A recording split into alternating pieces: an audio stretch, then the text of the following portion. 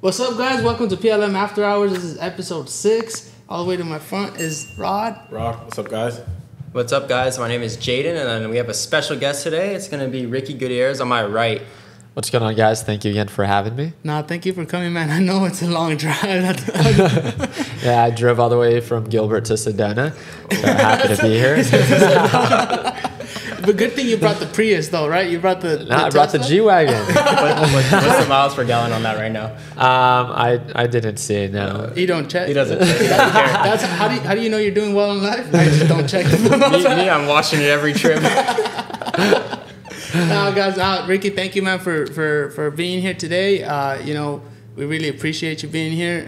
We think you're a very interesting guy. Your journey, your story, I can't wait to hear it. Appreciate it. I think everybody knows right now the Ricky with, a million subs in YouTube, the Ricky with the Ferrari, with the Lambos, with, the real estate company and all this, the stock trader. But tell us a little bit of how everything started, man, like even before that, right? Like what woke up this beast inside of you to say, all right, this is it, you know what I mean? Yeah, so I've always had those three main focuses. So real estate, cars, and then the stock market. That's kind of always something that's been an interest of mine. And kind of for those that are unaware of who it is that I am, my name is Ricky. I originally was born and raised in California up until 2015. I decided to move out to go to the ASU Polytechnic campus. And I kind of just dropped everything. I told my parents, I think like 2 weeks prior, and I made the move. They didn't even believe I was going to leave. I packed up. I had a Genesis coupe. I packed up all my things. I mean, everything fit there. I didn't really have much.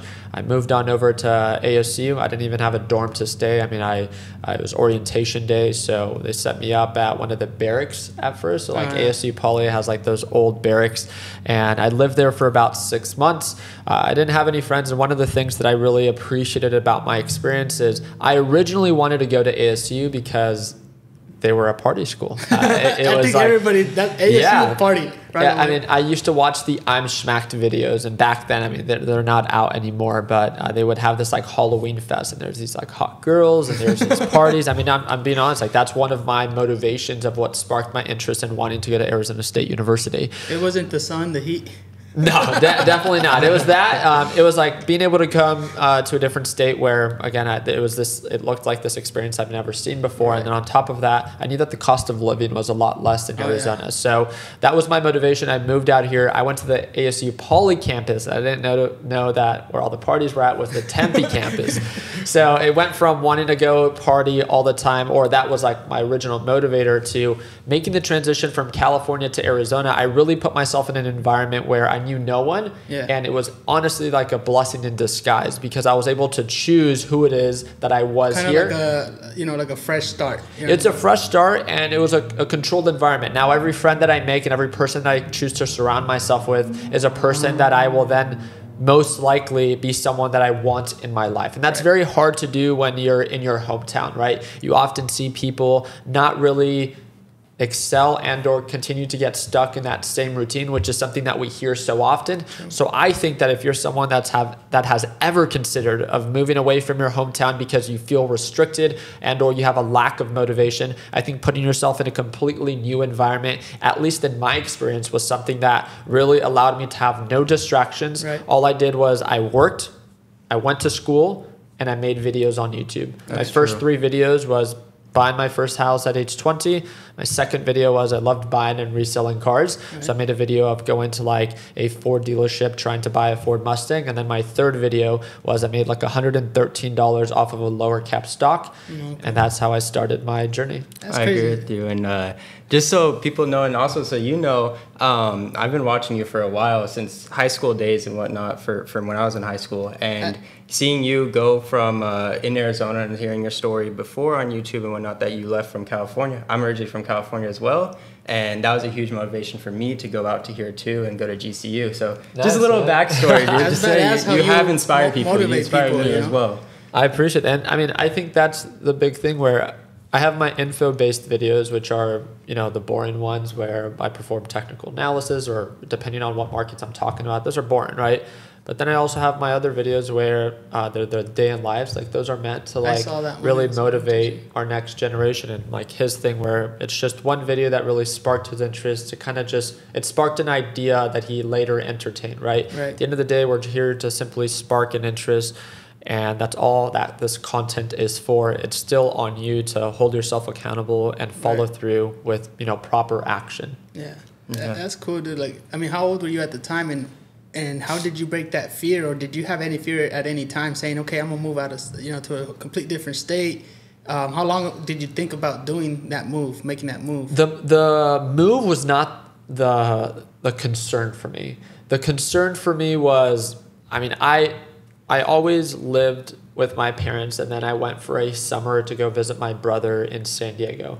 And seeing how much as an individual I grew, not being in this little bubble that I was like kind of raised in, I developed a lot as an individual. And I was like, this was only 2 to 3 months. I was like, I think that this environment was good. I began to grow a little bit more of my personality. Some was taken from my brother, some was taken from his friends that he would hang out with. And I felt more active. I felt more of an individual. So when I went back home and I visited for about a month, or I was staying there for about a month, I made the decision where I was like, I'm just going to move. Within that month, I remember looking at properties. At the time, I was working, for those that are unaware, I was working in telecommunications sales-based jobs. So I was working for T-Mobile. Okay. I was a part-time employee, and from 18 to 19 to 20, I was making a good, stable income where it was commission-based, and I was making anywhere from $55K to nearly $70K a year. And as an 18-year-old, I lived at home. I had no expenses. I would save all of my money. It didn't take very long for me to, allocate a good amount of capital where I knew that I would most likely be able to qualify for a house. But in California, like, what house am I going to buy for $180,000? When I was looking for properties in Arizona, dude, properties in Gilbert on average were like 150 to 180,000. Gilbert wasn't as big as it is today. Correct. So it was very small. And there's one thing that I looked up. I looked up fastest growing cities in Arizona, and Gilbert was number one. It was the top 5 fastest growing city in the United States. Yeah. I want to say that, again, sure, a lot of, I was taking action. I was choosing to do these different things that put me in the position that I am today. But a lot of it did have to do with timing, where, if I would have tried to make that move, let's say that 20-year-old Ricky was 20 years old now, market conditions are pretty shitty, right? It's really hard for a 20-year-old right now to buy. Dude, my same house that I bought for $176,000 is now worth $550,000. It's a 3-bedroom, 1,500 square feet. It's in a huge expanding area. And that house I will keep probably for the rest of my life. Yeah. And it's crazy. Like, it is kind of scary of like, wow, it is challenging for a very young individual to be able to afford a house. But also now with everything that is being put in place, it's never been easier to make money. So that's it's a give and take. That's something that I've always said from, especially 2021. I said even after like the COVID thing was kind of settling, it's so easy to make money. Yeah, and a lot of money. Yeah, back then I used to do piecework for $50 a day, $80 a day, working almost all day. Yeah. Right now, you talk to a construction worker, they won't want to go outside for under $250, $300. Dude, for the house flips, contractors are expensive. Building cost is really high right now. Everything. Yeah. So there's the pros and there's the cons, and again, there will always be people that find an excuse of why not to pursue, or maybe a better life or a life worth living. And at the end of the day, it really just depends on how bad you want it. So you've always been like pretty much always really grinded and hustled hard.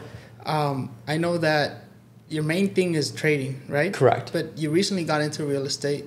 But before that, I know you just mentioned something with the cars. You kind of entertained the idea of buying and selling cars. I know up to now you always change cars. You buy cars. You're always trying to find good deals, and you most of the time make money. I know that personally. Yeah.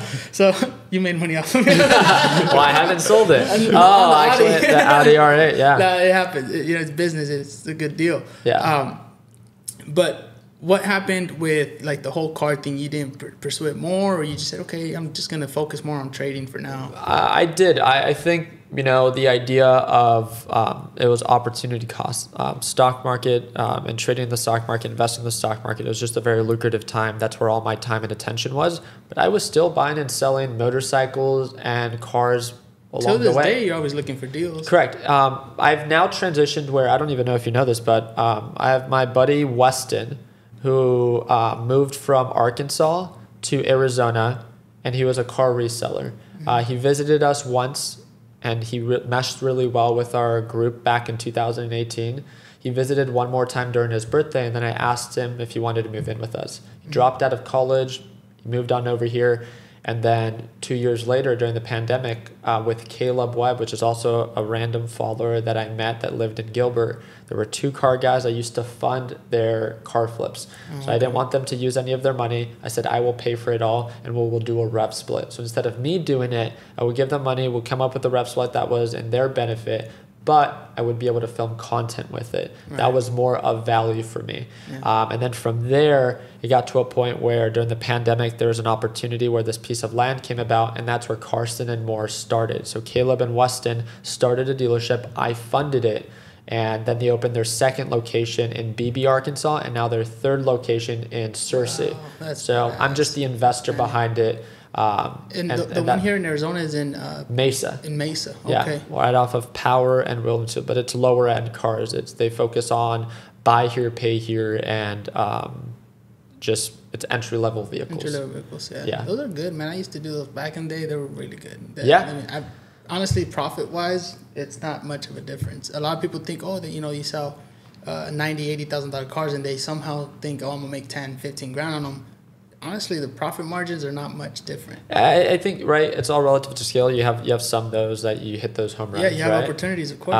But they have with the lower capital or with the lower dollar vehicles, at least in my experience, it's easier to go from a $2,000 vehicle and then being able to sell it for $3,500. And percentage of cash on cash return, that's very lucrative. But also, how many am I going to have to flip? 50%. Yeah, but how many am I going to have to flip to eventually make $30,000? Right. Where with 2 luxury flips, I can do the same thing. Right. Going back a little bit, with you at ASU, did you graduate from there? No. Don't call me out like that. My bad. I was just so busy partying. Yeah, no. I dropped out my senior year. It was something that I took very seriously. Everyone else was like, dude, you don't need school. Like even one of my professors I was going for school for entrepreneurship. Okay. So therefore, after you graduate, the intention is to start a business, right? Why not start now? I remember bringing the idea. When I was going to school and I was still working, when I had a job over here, I was working at Verizon Wireless. I was 21 or 22 at the time, and I was going to school full time. I was trading full time, uploading videos full time at the time, and I was also working full time. It got to the point where I almost didn't go to class anymore, but my professors knew what it was that I was doing, so they would assist me. They would allow me to show up for the test, and I was very good at taking tests last minute, and I would just, study, and I would do well. I would pass the classes, but it got to a point where everything just became too hectic in the sense that I'm a big believer in opportunity cost. It wasn't that I wanted to quit my job because I don't need the money anymore. It's never been about I don't need the money. It's if I'm going to quit my job and I'm working there full time and I allocate 8 hours, 5 days a week there, it's not about that I want to watch Netflix for those 8 hours. It's what is it that I'm going to be doing for those 8 hours that now is more of an opportunity than the revenue that I was making throughout that job. And then when an opportunity like that did present itself, I can therefore then justify leaving that job so I can then obsess and make more money in another area. Yeah. But it wasn't because I wanted to take more time off. It was always because I saw a greater opportunity elsewhere, so I would have to drop something as, everyone just has 24 hours within a day, right? Yeah. I was working there and I was 22 years old.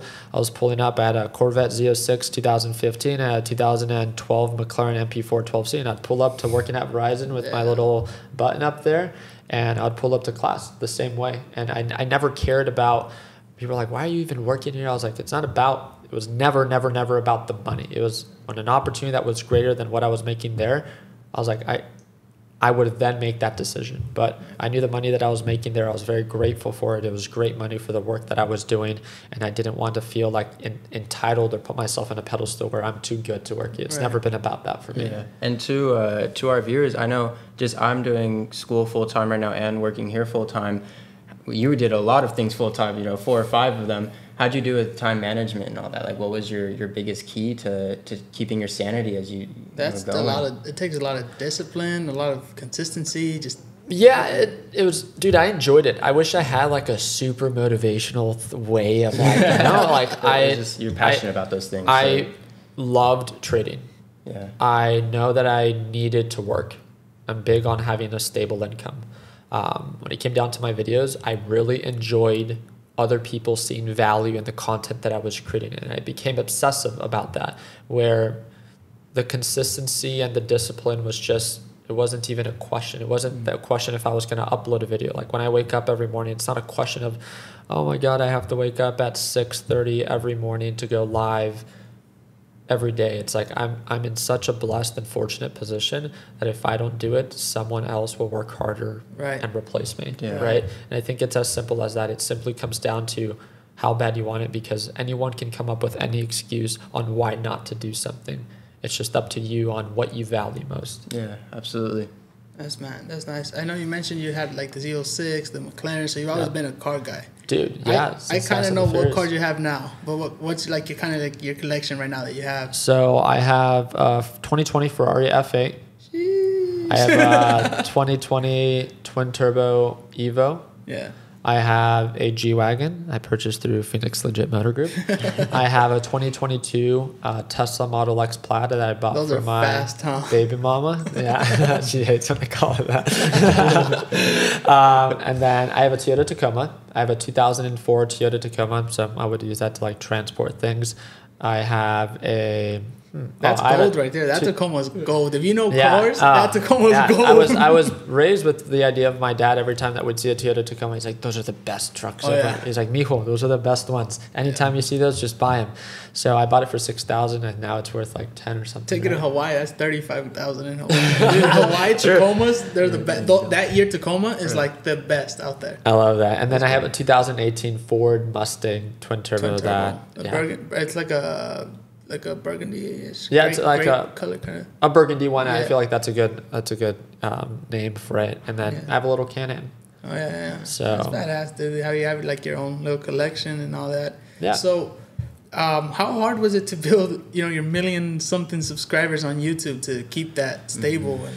Well, it's never been stable, right? So I've had moments where like we absolutely explode, and then I have had moments where we lack growth. I think just like any business, like again, I never started uploading videos on YouTube for the intent for making money. I've never uploaded videos because I needed something. I mean, it sets a standard, and that standard is something that we've experienced before, so it motivates us to know what is possible. But when you don't have an expectation or a need to make money, when you don't make as much as you've made before in that, hobby or side hustle, it doesn't discourage me to stop. It just pushes me and motivates me to try to find a more creative way to deliver or express a message. And a lot, I know you said earlier, you do it to kind of like what you did, with Jaden, motivate, kind of leave a message out there and kind of, say, hey, there is a way to do it.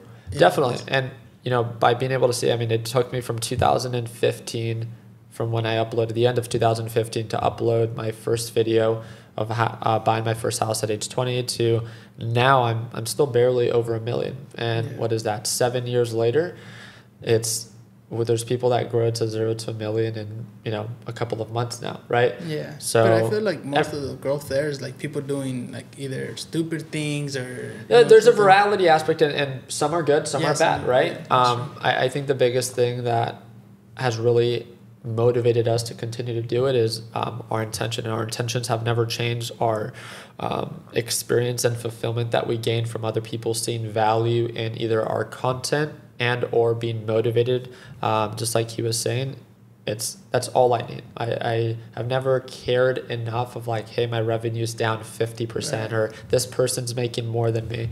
I am not someone that gets jealous and or holds a grudge or views other people as competition. Really. I view it more as in like when I see someone doing better, I'm like, damn, I thought I was doing well. They just raise the standard to know of what is possible. And for me, I would rather view competition that way than to take it as something personal and or that their success is something that takes away from mine. Or that you should have it. Or I feel like everything that everyone earns in life is earned, it's not deserved, right? And just as quick as I've earned it, it can be taken away if I lack the discipline or the consistency.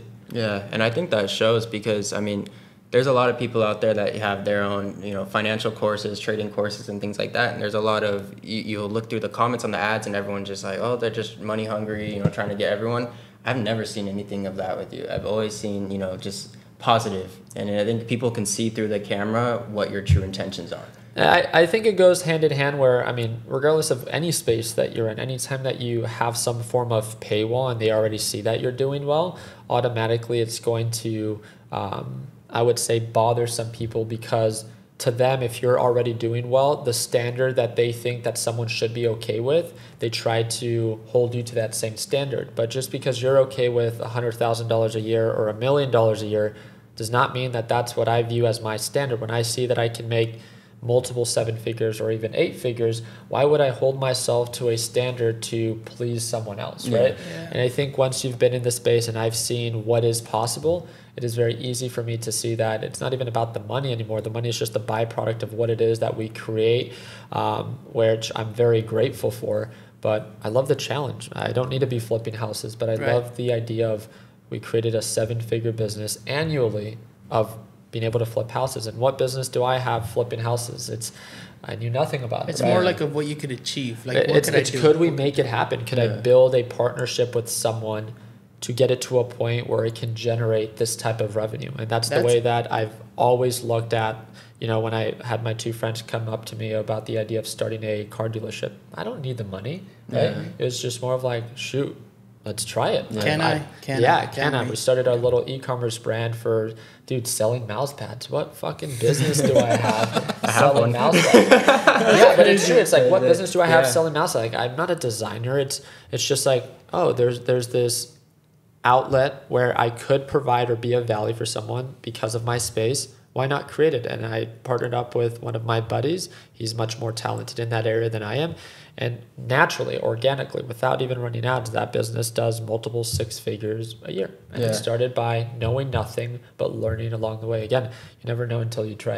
And I think in this world, finding the right people to partner up with. That's always going to be a big challenge for a lot of people where one of the big pieces of advice that I can have for anyone is the reason I feel like I've experienced success in these different avenues as the car dealership, and when it comes down to the e-commerce or the house flips or even just our YouTube channels, there's rev splits along the way, right? And at some point or another, everyone is always so obsessive about, or if they don't feel like they're being compensated enough for what it is that they're doing, they feel undervalued. And that's one thing that I've learned, where I want to work with someone where they compliment me. I'm the guy that has either the following and or the money.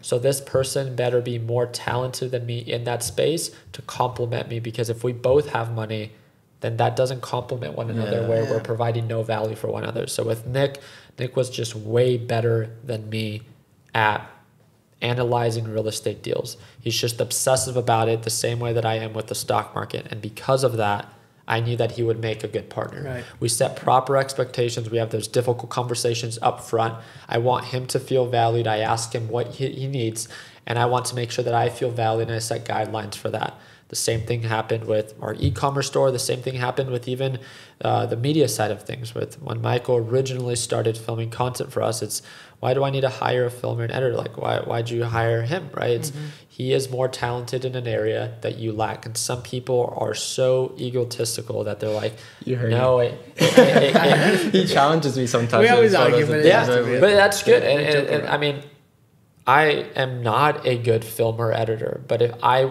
do have a standard based off of what I see or what I know is possible, and my job is to push you as a partner and or as a boss to a level that even you didn't know that you could be pushed to.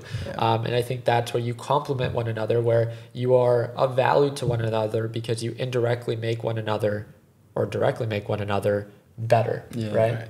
That's crazy, dude. With seeing how successful you've been in the trading, right? I would think that you came from, like, you know, your family was maybe in that, doing that as well, like trading. That's at first. That's an assumption I get very often. Right. At first, yeah, because you see success, right? And I feel like I'm not the type of person to just find like, oh, well, it was easy for him or whatever. No, but what I'm saying is, if he's this good, I'm pretty sure he probably grew into it, and then he just evolved even more into it. But that's great. Now that I hear your story, it's even more inspiring, you know, knowing that you kind of started on. Do you know what my dad does? No. No? So my dad is a handyman. So my dad lays down tile.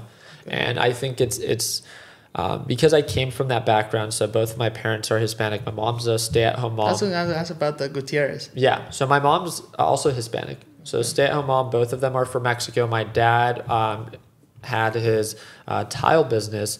And then one of the things that really put things into perspective when I got on the social media space is I always had a strong work ethic because of him. Right.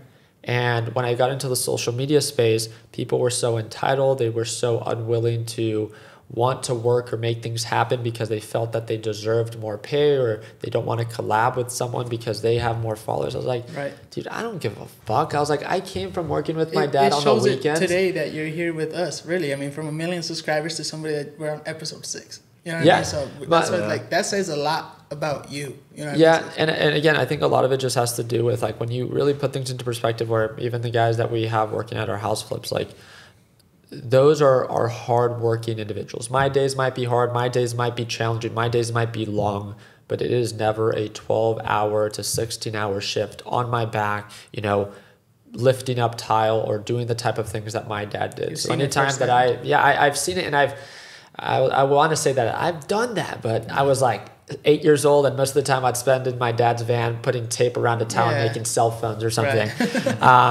And I just, by seeing it firsthand, I've always been very appreciative of, like, the opportunities that I've been presented. While other people are so consumed in the idea of how many followers someone has, I'm grateful that I'm able to leverage that to, you know, I can meet people and or I get treated a specific way because of what they view me as. Dude, I don't give a fuck. I've done things in life that enough people follow me or find interesting, but I know that I'm just a number, right? It's just like I have a number of followers. Like, I am one of potentially millions of people that have, you know, a couple 100,000 followers or a couple million followers. And I think there's 3 ways on how to provide or be of value for individuals. The first way is based off of information that you can provide. The second way is based off of accessibility. So if I can make myself more accessible than you, you might be more successful. Yeah, you might be better at what you do. But if I make myself more accessible, then I can therefore be hopefully more of value to someone that's just getting started. And then the last thing is, I think, with entertainment, right? That's how you can become value or of value to someone, where you entertain them to the point where they will follow you and or want to be around you because you are simply someone that is fun or entertaining to be around. So I think when you understand that, it's very easy to then begin to see how you can then become of value for whoever it is that you want to be. Absolutely. Guys, we have to take a quick little commercial break right here, but we'll be right back for you guys in no time. All right, guys, we're back. I just want to ask you a question. I'm pretty sure you get this question asked a lot. How much did you first start off with? Yeah, so when it comes down to trading, I started with $2,500. And one of the things that I love to talk about is a lot of people think that when they're just getting into the stock market, it's almost ego driven, where people begin to do very well and they're like, oh, I have 50,000 that's disposable that I want to start off with, or 100,000, or I feel like they try to impress me or try to prove themselves that they have a specific dollar amount. And I first compliment them, because I never want to come off as like, I don't care. My biggest thing is I try to compliment them of like, well, it's great that you've saved that great amount of money, because it is great, right? But on top of that, one thing that you need to understand is that, you know, when you go to try to become an engineer and you go to college, do you expect to make money your first semester in college? No. I mean, it takes time to gain experience and to learn from your mistakes. So this is why I think that it's best to, whatever it is that you think that you're okay with starting to learn how to trade, to like take 10% of that. And I really do mean that, where you should be empowered, in my opinion, to trade small. Because if you trade small and as you're just getting started, you're going to make numerous mistakes. Right. So by trading small, you lose small. And the biggest thing that you don't want to do is to discourage yourself. And it's, I could have traded with a lot more money than $2,500, but even at that point, I was still blowing through my trading account and making numerous mistakes where if I would have started with $10,000, I mean, at that point, that's 4 accounts I could have funded in a much more effective way. So again, the biggest thing that you want to do is ask yourself, what is your intention by learning how to trade? And it's to learn. So why not focus on the learning, and the making money part comes later. It's just like starting a business. Yeah, that's really smart. A lot of people do want to just start big. And I feel like they would quit maybe because they see small numbers and profits. Yeah. You know, for example, if someone has, let's just say 50,000, right, saved up, and they said, okay, I want to start. Obviously, let's say they were to start with you at 2,500. Yeah. They're only going to see, they're not going to see crazy amount in profits, and they're kind of going to get discouraged. 100%. I mean, I try to use myself as an example where I post my reels and I talk about the dollar amount that I make, right? Of like, let's say I make $20,000 or $30,000 within a day. It sounds like an outrageous amount of money, but I also disclose how much I'm trading with. I trade with $500,000. Yeah. So if you think about it percentage wise, have you ever had a 4% day? And I made a reel like this where I was like, what sounds more impressive, a 4% day or a $20,000 day? 4% day, if I asked you or told you that I just had that, you'd be like, okay, I don't care. Yeah, right. You're like, I've had that before, or I know I can do that. Yeah. Well, that's all it is, right? It's all relative to scale. You start small to prove yourself that you can be consistent and do and hit this number over a long period of time. So then when you begin to gain experience and gain confidence, you can do it with 10x. So the biggest thing that you don't want to do is to discourage yourself. So why are you trying to make it or break it trading with the most amount of money and trying to make the most amount of money then when you're not even trading with what you can be trading with 5 years from now? Have you seen people lose it all, or dude, yeah, especially during the whole AMC movement. I mean, I made. Did you trade during the AMC thing? I did not do AMC because I was too afraid. Like the AMC was going crazy. Yeah, and I think a lot of it just has to do with it brought a lot of attention to the stock market, which was great. But if you look at the videos that I would upload during that time, I was going against the market in the sense that I wasn't not trading it, but all I said is I would close out my day trade every single day. They're like, no, like you can't be doing that. Like this thing's going to go to the moon. It's just a bunch of people that have never traded before. They have no experience and they're being told something through Reddit. And there's just so many videos being posted, reels, from other people that are... Or it's going to go to 1,000 or right. It's going to go to 10,000. I was like, I've never seen anything like that happen where... Sure, if that's what you think, great. But my focus is the only way that you can make money in the stock market is if you can control how much money you give back. And that's why I focused on closing out my trade every day, because whatever it is of how much I made, even if that stock gapped up or gapped down, I would take no part. When an opportunity would present itself, I would take action. And again, that's the biggest thing where all those people that made or tried to make a ton of money on the way up, most likely bag held all the way back down and now are at a net loss. Where if you would have just not been so greedy and focused on understanding what it was that you were doing. Right.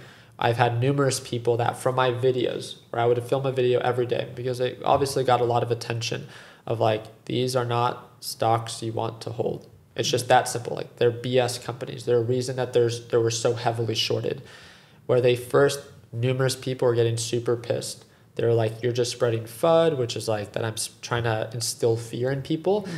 And then they come back 5 to 12 months later and they're like, wow, I should have just listened to you. Right. And it's like, I used to hate you because of the videos you would upload about AMC, but now I can see that all you were trying to do was to look out for us. Right. And that's all I ever tried to do, where I don't care if you trade what it is that I trade. I mean, it makes no difference for me, right? Mm-hmm. My biggest thing is I tried to focus on risk management because while everyone else is trying to focus on how much money they make or how much money they think that you should make, I just want to make sure that you control how much money you give back. Right. And I've seen you made a reel or post a video, I can't remember, about, because you have the LPP, that's Learn, Plan, Profit. Yep. Right, LPP. And you said something that, I really listened to it. It was, it kind of said, I don't want to teach you. We don't teach you how to learn or something else. That we don't focus on, because I trade live every day. Right. So a big misconception that people have is that they're just going to jump on and try to copy what it is that I do. And it's like, my focus is never to tell you what to do. My focus is to teach you why I'm doing what I'm doing. Right. I think that a concept that can be universal and understood by everyone is that in a world full of problems, learn to be a problem solver. And I think the big thing is you learn nothing by me showing you that I made $5,000 or $10,000 today. There's no value in that other than it can be motivation. But if you can watch me trade live and you can hear my thought process on why I see value in buying, why I see value in adding more to my position, or why there's indication of a resistance and why I'm going to lock in profits. Or if things go south of, hey, this isn't going according to plan, this is why I'm cutting losses. You understand the why behind something. The way and the best way that I would say, try to explain it to your audience is imagine for someone that wants to be in your position and learning how to run a successful dealership. Let's say that they know nothing. Imagine them being able to watch you on live auctions every day. Not just seeing and getting a screenshot of all the cars you bought and how much you sold them for, but to hear your thought process along the way on why this is a good car, why I'm not buying this car, why this might be a good car, but based off of previous experiences, why you don't want to take that risk. It's the thought process that actually would be of value for someone that when they're put in a similar position, they can look back and think of the solution that you had to overcome that challenge. And again, it goes back to the concept, in a world full of problems, learn to be a problem solver. People pay for solutions. You have how many subscribers on the LPP? We have a couple. We have, I don't know the exact. I don't look at it. The bunch though. I think I saw on the. For the live sessions, we have like 2,000 to 3,000 people that tune in live every day. So and you do it every day. Monday through Friday, anytime that the market is open, I'm there. So that's badass, man. How do you separate yourself from, day trading as far as like the stats that they say, and who knows if the stats are actually true? No, but it is true. The 1% is not 1%, but it's something like, close to it's low. It's 90% of people fail. I think that any time that there is a low barrier of entry, it's literally, look it up in anything. Did you know that 87% of real estate agents fail? Normally people don't understand that because they're like, well, I thought real estate was a safe way to get started. Yes, but anyone and their mother can become a real estate agent. There's nothing special about it. There's a very low barrier of entry where anyone can do it. Just with trading in the stock market or investing or starting a business. Now everything's become so accessible that learning to become or do anything is so easy to start, which means that it's even easier to give up. And I think that's the big thing where I wish they made it a little bit more challenging to open up a trading account. And this is why, again, when asking of like, okay, well, I want to start to learn how to do something. Should I go the free route and join free forums, or go the pay route and join paid and private forums? I think it's very simple.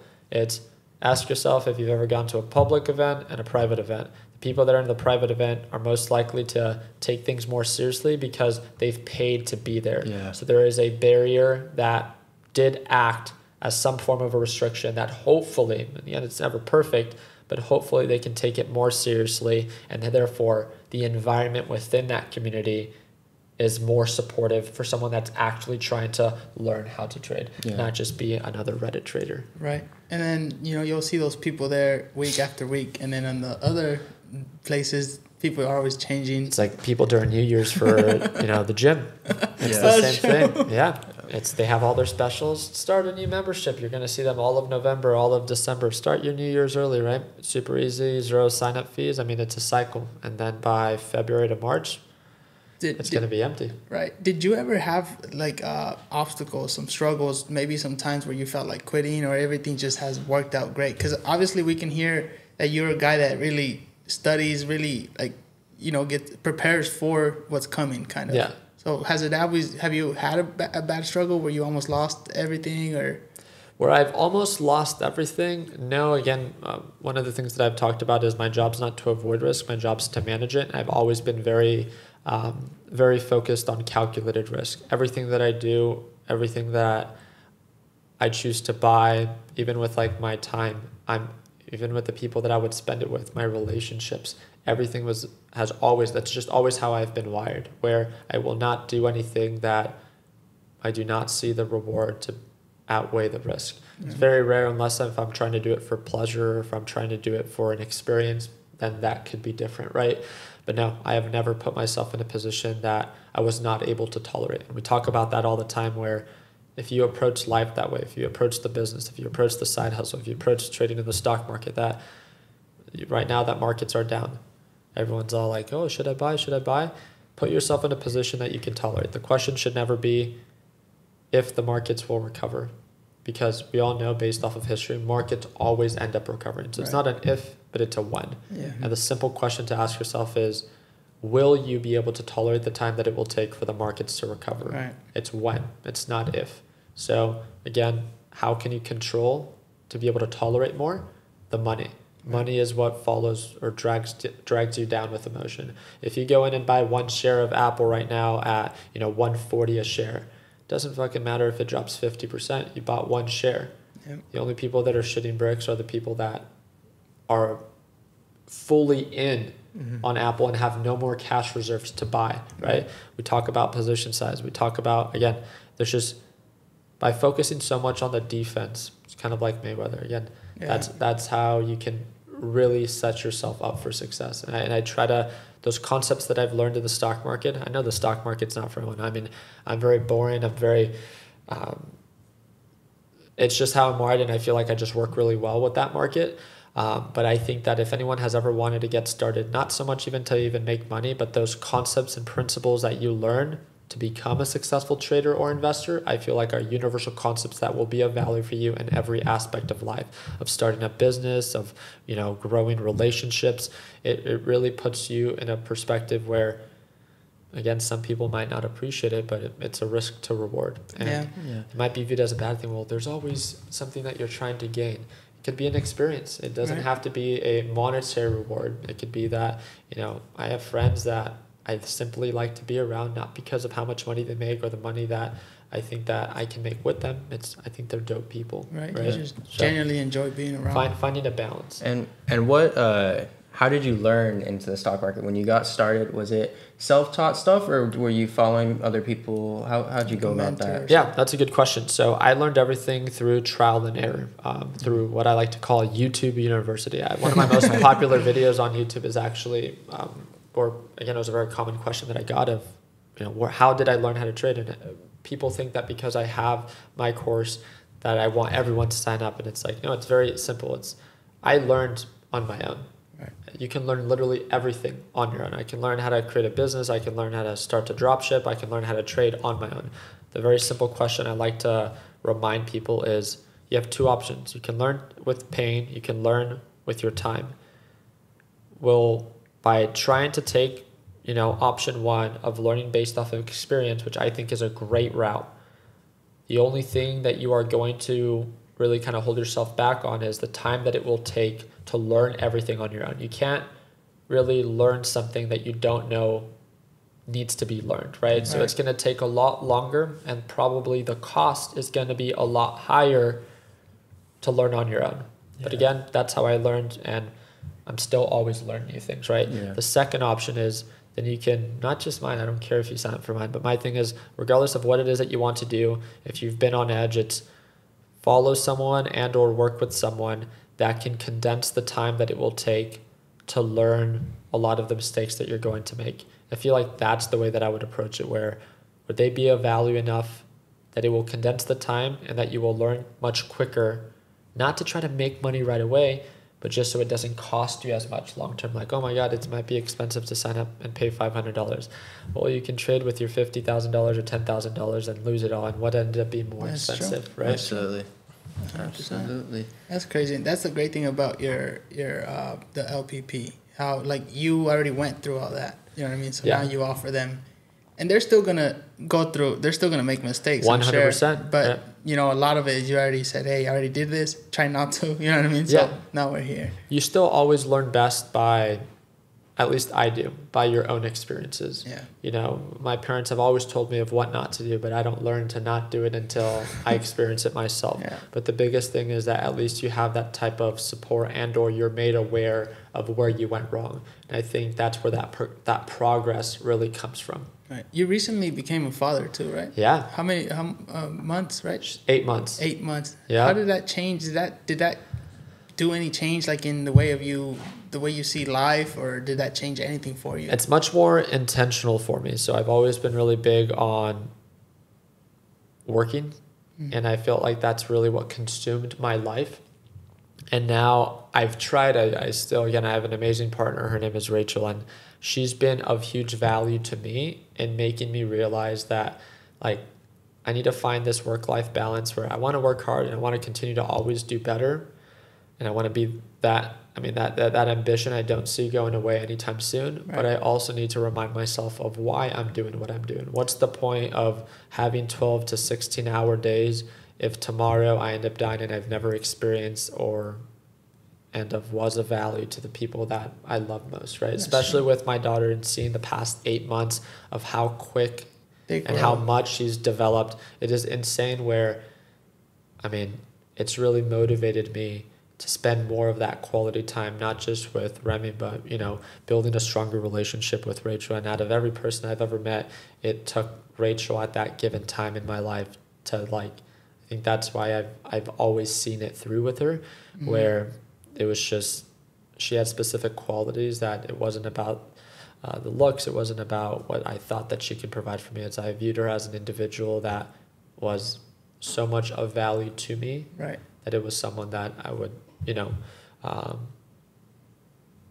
I can see as a life partner. Right. Yeah. That's badass. I know, you know, you mentioned, you know, they grow so quick. Yeah. You remember Mia, you know, being 8 months, right? She's 3 now. She's 3. She's 3 now. Looks 10. She looks 8. She's big. She's tall. She's like. Yeah, she's definitely got my height. Yeah. She's really tall. She's big. Yeah. It's crazy.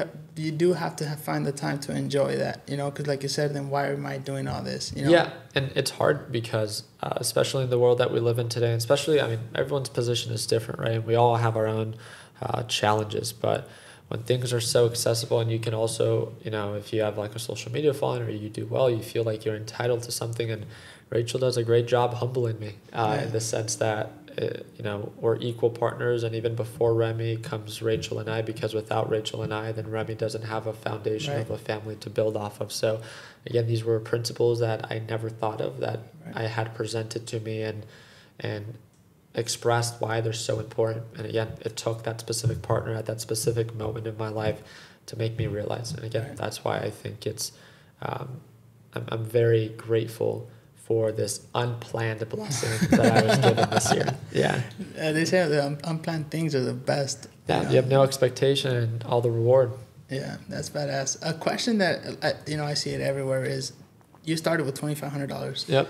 Do you remember the moment you said you hit your first $100,000 or 10,000 even, or something that you said, okay, damn, you know what I mean? No, because originally my focus was like trying to break over $1 million. And it wasn't $1 million. It was like $1 million in valuation, right? With, I mean, I had properties, I had vehicles and stuff like that. I was so in the mix. Yeah, I was so in the mix with what I was doing, with the trading, with the YouTube, with all my different businesses, that I think it was like over a month after I looked at my statements of when I actually surpassed $1 million. And this was $1 million on paper, where I had over $1 million cash, and I didn't even notice. You were how old at the time? 22. That's crazy, dude. You got 2 years, Jaden. You got 2 years. Yeah, but again, it's it was something that sparked my interest originally, of like, one day I want to make 7 figures, or want to have 7 figures. It's everyone. I mean, I feel like a lot of people have that milestone. Right. But once I saw of what I was doing and how possible everything was, the amount of opportunities that present itself as it outweighed the idea of actually, or the milestone of making $1 million. It outweighed. I mean, I've never had, or I've never seen a figure where I was just like, oh, this is it, or wow, this actually feels good. It's just always been so. It's been more of the, can I create something? It's the challenge. That's always being so young. You know, with that amount of cash flow at that time. You know, $1 million right now is a lot of money. But back then, it was even more money. Yeah, you know, it could buy you a lot more things than what $1 million could buy you today. Yeah, right. How did you not let that get to your head? You know, I feel like a lot of people now get. You know, I meet a lot of people that have $10,000, $50,000, $100,000, and they're just in the sky. You know, how did you handle that? People that were like big inspirations for me were like Warren Buffett, and then a lot of like the big tech guys, like when I would hear about Mark Zuckerberg or you know, Elon Musk. It was great that I was able to achieve a specific milestone that a lot of people appreciated, but I always put them into perspective or what other people were doing that had more. And I mean, it's often said that like comparison is often the thief of joy. Right. But it's something that also kept me humble, where it then no longer became about the money. It was more about, okay, we're doing well. What's the next milestone? Or we have this project we just completed, with like the house flips or with the trading or with the cars and the dealerships and selling our first, 100 vehicles and then 1,000 vehicles. Right. It's like those were more rewarding and fulfilling milestones than actually seeing the dollar value. And I think once you get to that position, you can then see it and speak on it. It's like it starts off with wanting it, right? But then now, when you've made everything happen, the journey, just like everyone else says, was so much more rewarding and fulfilling than actually hitting it. Because once you hit it, then now it's over, right? It's true what you said, because like for me, it's more of a like I don't see, obviously I kind of know like what we made that month. Yeah. But I look more, okay, how many did we sell that month? And then I try to beat that the next month. Exactly. And I don't really look at the profit wise. I kind of just say, okay, we sold 120. I want to sell 130 this month. Can we do it? So it's more like the achievement part, the challenge. Yeah. Was there ever a point where you were trading where you finally was like, I figured it out? Because I know when COVID happened and the market was going down, I remember like it was yesterday. I was shorting the tech stocks as things were going down on the options, and I kept winning and I kept winning and I kept winning. And I remember I even called my mom and I said, Mom, I got this figured out. Like I'm good. Like I don't ever have to work. I could drop in and out right now. I'm solid. And then I kept shorting, and then things went up and I lost it all. Like that of what I did. But was there a spot in your life where you're trading where you're like, I have a rhythm and I understand this now? The biggest thing, I can't think back to the exact moment of where everything began to click, because even now, I have moments where I think trading is just a little bit different than a business, where I even have moments now where I have rough patches that, it's red days after red days and or red weeks, right? It's market conditions change, and therefore they make things more challenging. I'm always learning more, and I'm always hopefully also reminding myself on why specific things are so important. I would say back maybe in 2014, 2015, those were specific moments where I was more consistent with it. Mm-hmm. But there was also those experiences that, like how you spoke, where you would get so caught up, you would get so high and mighty in the sense of I feel invincible, that you forget to protect your downside. And you've had numerous or months of green trades, but it just takes one solid one to really discourage you. And this is something, the reason that I try to preach risk management so often and so much is because I've experienced it firsthand in every form of way, where I love to remind our traders that even at their highest moments, we have this saying within our Learn Plan Profit group of, on my green days, I prepare for my red days, and on my red days, I prepare for my green days. Right. Stock market doesn't matter how much I made last month, doesn't matter how much I made last week, it doesn't matter how much I made yesterday. If I have no form of risk management, if I have no discipline or no structure, it can literally be taken away, especially with options. I don't trade options, but especially with options, you can lose it all at once. I don't like that. That's one thing I like about Ricky is I've seen you post your red days. Yeah. Obviously, you get like tagged a lot on the people you help that they get, profits and stuff. But I've also seen you share your red days. And I remember you said, hey, don't forget to also share the red days. Yeah. Prepare, That's nice. Have you ever lost a big amount of money on that? Define big. Yeah, I've lost a decent amount. What's the most you've lost on a red day? On a day, 45,000. 45,000. Yeah, that's on a lot, TQs, which is a triple leverage NASDAQ ETF, where again, it's very easy to now look back and be like, oh, I should have cut losses. And again, the one thing that we talk about is setting stop losses. So if you do take a loss, that it hits your max percentage loss, and it doesn't matter how much it's down, it just cuts it there. Right. But again, I put myself in a position where I had a lot of money, and with a lot of money comes a lot of emotion. Right. And when things were going south, I began selling myself the idea that, no, it's going to recover, and then you go down that never-ending rabbit hole where you just end up cutting losses at a much lower price point than you wanted to, and then it humbles you once again, right? But those are big lessons learned that I'm very grateful that I work in a market where I am reminded how important it is to be consistent, because I'm reminded every day. So have you trained your like emotions to where like now where you can enter your positions and whatnot, and like your heartbeat's the same, like you're just mellow and relaxed and drinking your coffee as you go on, or are you always like laser focused? No, I mean I control myself. I would say better than the average person. I mean, my Learn Plan Profit comments on this all the time when they get to see me trade live, where, you know, I might be down on a position, but because of how I manage my position size, it doesn't freak me out. To the average person, they're like, oh my God, he has $100,000. Like, this thing just dropped 3%. Right. But to me, it's like, well, $100,000 is a, 20% position. And that's all I view it as. So if it is dropping, it's like if you trade with $1,000, that's like you going in with $200. Yeah. And if it drops 3%, are you going to freak out? It's all relative to scale. There's this saying where like you never don't become scared. You just become more comfortable being scared. And I think that comes with anything. As you gain experience and you gain confidence, you begin to trust yourself more to a point where you can tolerate those uncertain times. Yeah, absolutely. But no, I'm never like at peace or anything like that. Your palms are sweating and stuff. Yeah, I still have. I mean, I'm human. I have moments where, when the camera's off, I'm cussing. I'm just an idiot. And I have my group where I think it's really, again, another thing that's really encouraged me to be more selective and to be harder on myself, because I have all these people that are watching me.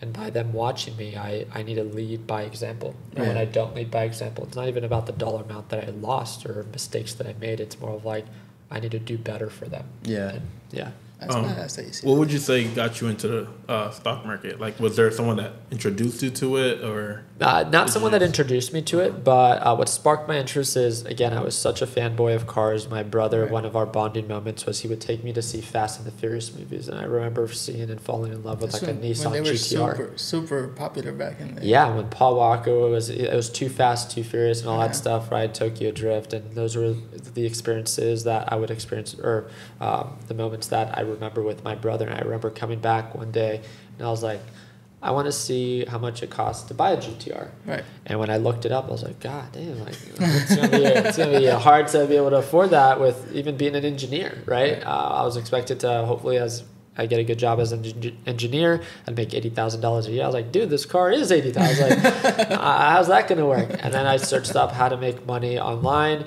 and then there's this guy that came out in this like news article where he made trading lower cap stocks over 7 figures while he was still in high school.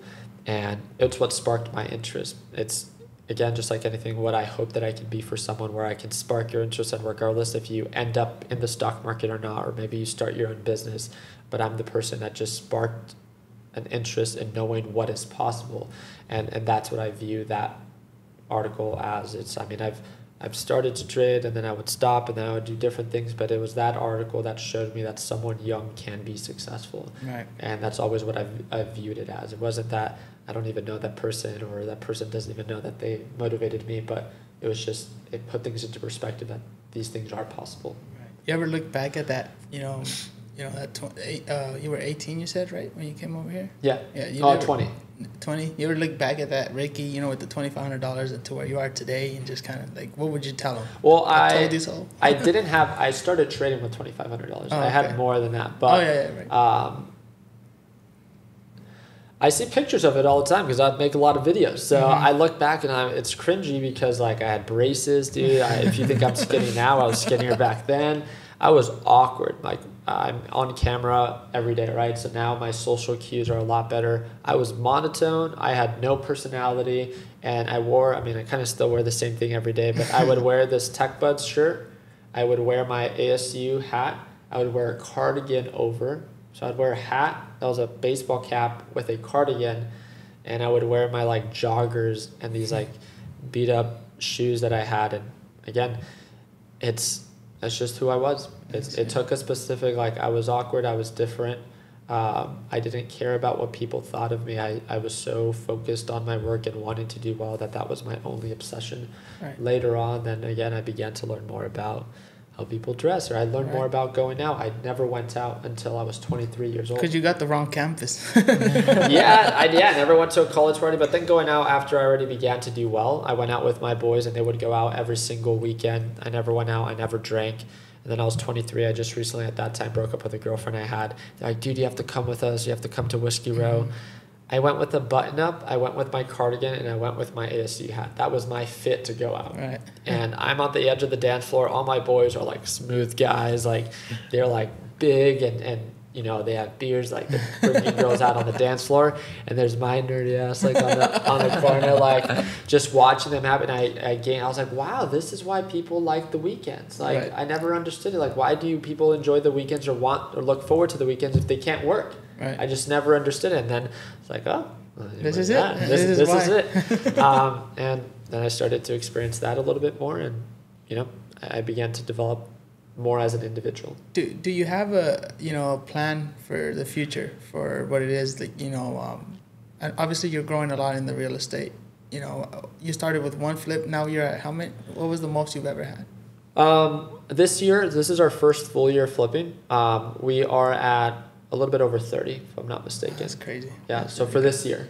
That's crazy. We have to take another little pause, guys, and then right now Ricky can tell us a little bit more of his plans of where you see yourself later on. You have a plan and stuff, so we'll be right back. All right, guys, we're back. As we were saying, is there anything that you have, like, for the future, what's ahead? Yeah, so, I mean, my focus with our businesses is just to continue to grow. I would love to. So we have some things that I'm working on where I'm really just trying to partner up with people that when I really asked myself, I was like, how can I be of value for other people, or how can I continue to grow as an individual or as an entrepreneur? It's my biggest value piece is I feel like I can offer advice and I offer money, and then I can offer experience based off of the different businesses that we've ran for someone that, for me, like let's say like right now there's this candy business. And this candy business is something that I'm going to be buying equity into, and it's something where I like candy. You're like a Shark Tank. It's just like little things like that, where we also started a blog, and this blog went from getting no traction, so now I get I think like 40 to 60,000 visits, unique visitors every single month, and it's like I never thought I would want one, but I found someone that is more obsessive and more talented in that area. I was of value for them. I set them up on like the salary, and I got equity into it, and I'm thinking of doing the same thing with different businesses that I see value in and that I believe in the partner. It's never really so much about the business. It's more of like I'm choosing to invest in the individual, because the very beginning, the biggest mistake that you can make when you're just getting started in anything, in my opinion, is if you start something with the sole reason of trying to make money right away, you're not really even giving yourself the chance to succeed. Where if I can be of value for them and provide that stability, and I already see that obsession on them and they're gifted, I just know that, again, I can provide them that stability so they can approach it in an obsessive way and grow it to a point where no one that's just doing it for the money would have had the willpower or intrinsic motivation to grow it. So that's my focus for growing businesses, for my family, or for like more on the personal side of things. I'd love to continue to grow my relationship and build a stronger foundation in that relationship with Rachel. And I mean, we'll see what happens with Remy, maybe some future kids, but we're also I'm setting up an investment account for Remy right now that the markets are down. I think now is the best time to invest long term. We were talking about it a little bit earlier, where we're selecting 3 to 4 different stocks. I'm going in with about 75,000. That's going to be for her. And I mean, they're not crazy companies that you're like, oh, they're super, creative or no one knows about it. We're investing in Apple, we're investing in Amazon, and we're investing in Tesla. And it's very simple. It's one of the things that I always try to preach. It's when you look back and you look at any previous recession, you always look at it as a missed opportunity. Man, I should have bought more. Man, I should have been more proactive. Or yes, I knew exactly what I was doing, and that's why I am where I am now. But it's any current recession where people view it as too risky of a time to invest. And it's because you can't predict the future, right? Right. So like I was telling you, my job's not to predict the future. My job is to prepare for it. And I think now is the best time to prepare, especially for my daughter, a good investment account and to get specific stocks that I believe are undervalued long term. And we're just keeping it simple, focusing on blue chip companies and hopefully adding Like you more said, to that. it's not a matter of if, but when. Exactly. Right. That's really cool that you're already planning something for her. Yeah. That's badass, Definitely. man. Is there any advice that you would give? Obviously, I mean, I know in your plan and even on your, on your social media all day, you're always giving advice to people. Is there something that you probably think you left out or something that... My thing is, I would want to say, if you've ever had interest in learning how to trade or learning how to invest, you can start for free. First off, there's a bunch of free videos. Second, you can open up a paper trading account. So paper trading is simulation trading. It's fake. I mean, it's fake money. You can Google it, but it allows you to practice. Right now, if you're watching this and you're someone that's really wanted to invest, but you never know in the best time, I just want to use this as a proof of concept. Buy one stock, whatever company you see the most value in that has shown previous history of growth. And right now that it's down, buy one share. Don't overcomplicate it. I don't care how much you could afford. Buy one share. And the reason I'm saying one share is because you're not going to sell that share and you're going to be more willing to tolerate the time that it will take for the market to recover. And then I want you to look back at that percentage growth that it had once the markets do recover. And I want you to use that as your own personal experience, that next time that the market drops, how much money you could have made if you would have gone in with 1,000, 10,000, 100,000. Right. I mean, there's companies like Apple. Apple is one of the most valuable companies that's publicly traded. Right now it offers 30% ROI. 30% for one share at 140. I mean, you're not going to make very much. You're going to make about $40 a share, if that. But 30% for 10,000, $3,000. That's not bad. 100,000, 30,000. A million, 300,000. And guess what? Did you invest in this crazy lucrative opportunity? No. You did it with Apple, which is one of the most valuable companies, but you did it during a time that was worth investing. Right. Mm-hmm. So that would be my biggest thing, is to stop overcomplicating, to stop thinking of how much money you should do it with. Just buy one share. Prove it to yourself. I'm big on proving it to yourself first, so you then understand why it's worth doing it the next time the markets sell off. Because no one should ever convince you to do something. You should feel comfortable enough taking advantage of an opportunity or taking that risk. That's a really good advice, man, honestly. Yeah. You're It's inspired? good. You're inspired? Yeah, you have to start somewhere. I want to do, Jaden, to start, I'm going to, this is me for you. I'm going to give you $2,500 as a gift. I'm making this public. So I'll give you that today, and that way you can start whatever you want to invest in. Hopefully he motivated more. You want to join his LPP, whatever, you can do that too. But that's my way of kind of like helping you. I That's appreciate dope. it. I'm grateful. Very grateful. What's a good stock to invest in as a first timer? As a first timer, I would say, just because of where conditions are right now, I would say Apple or Amazon. They're as bulletproof of a company as they can get. Amazon, again, in my opinion, is not going anywhere anytime soon. It has its tentacles in too many different areas that it's making money. It's literally a cash cow. Google, same thing. I would almost not stray away, but if you wanted to be more risky, maybe you can get into Facebook, or now they're called Meta, because now they're trying to develop the metaverse. Right. That could be a very lucrative opportunity, but also something that might not ever go back to previous highs if the metaverse doesn't end up paying off.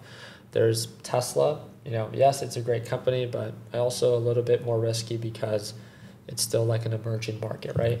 I would say the main three or the main four would be Apple, Amazon, Google, and Microsoft.